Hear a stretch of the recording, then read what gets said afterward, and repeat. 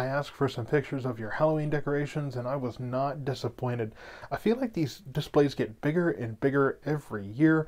It just really is a part of the Halloween tradition that I really love, is driving around and going to see some of these displays. And it's really the same at Christmas, both of which are looking really, really great around here. This is a picture from Waxahachie that we got, and here's one from Red Oak as well. And we'll be seeing plenty of these tonight. And the good news is that the Halloween festivities will have great weather, even though we started out with quite a bit of rain, some heavy rain out there. And you can see that on the radar here. And oh, it's okay, don't worry. I got a haircut and they took a little too much off the top.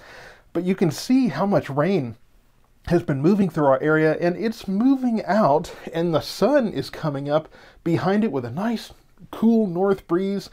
This was early this morning. I've been up since 3 a.m. here watching these. And I mean, if you go outside, you heard there was rain and it was warm yesterday. You go outside and it's sunny and cool. It'll blow your mind. So we see these showers and thunderstorms moving through, and like I said, we do have cooler air coming in behind them. We look at the highs for today, 77, 76 degrees out there. Really, really nice. Still a little above normal, but really not that far off. And then 58 degrees, 59 overnight tonight. So if you are up late, you might feel a little bit of a chill there, but weather should be just fine for trick-or-treating. It may be a little bit breezy today, but I think we're going to calm those winds down this evening. We're even low for the allergen forecast. You can't ask for much more than that. And when we get to the big picture, you can see the front that came through, and we do have that cooler air behind it. Now, unfortunately, we don't have a big push of cold air to push this thing all the way down.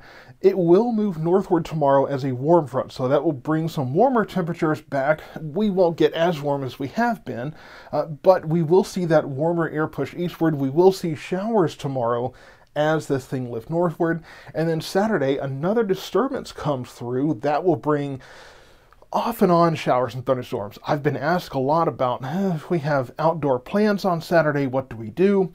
And I can't say that it's justified to cancel all those plans, because it will be off and on here and there. There will be some heavy rain, but not everybody gets heavy rain, I think, on Saturday. So whether it's an event during the daytime or maybe Screams Halloween Park in the evening, don't cancel plans, just have an alternative, maybe have a plan for that. I'll be communicating with Screams as we get into the weekend as well, but it doesn't look like Saturday's event is enough to just completely shut everything down. Should be off and on hit and miss. Now Sunday, we could see a few more showers and thunderstorms. Most of that activity will be west of us, and then another system, a stronger system, comes in, and that will bring a chance for severe weather on Monday. Now, this looks like a lot. Don't lose your head here.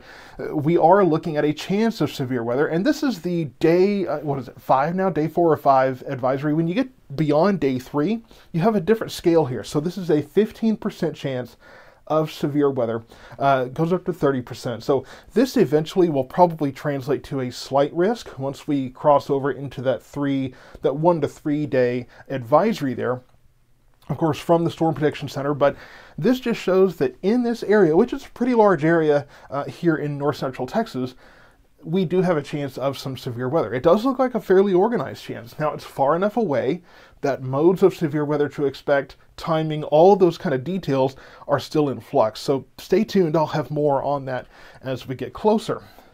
Your spooky cast for the Halloween festivities tonight, it looks great. Maybe just a few clouds out there, right around 64, 60. Well, really, it depends on when you're out there. I would say 60s for your temperatures.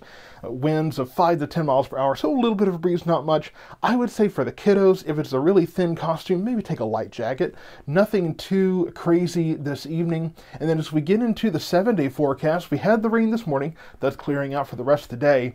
Now we start warming up here because, yes, that warm front is moving in. And Saturday, we do have that chance of showers and thunderstorms off and on there. Sunday does look like it'll be a lower chance, but could still see some severe weather possible west of our area. And then Monday, we do have that chance of severe weather in our area. Just stay tuned. We will keep you updated on that. And then as we get into the latter end of the forecast period here, Election Day looks perfect. And then Wednesday, we have another chance of rain. So we're really in a very different pattern here. we will be warming up a little bit. We'll be getting into the 80-degree range, low 80s, not 90s like we've seen recently.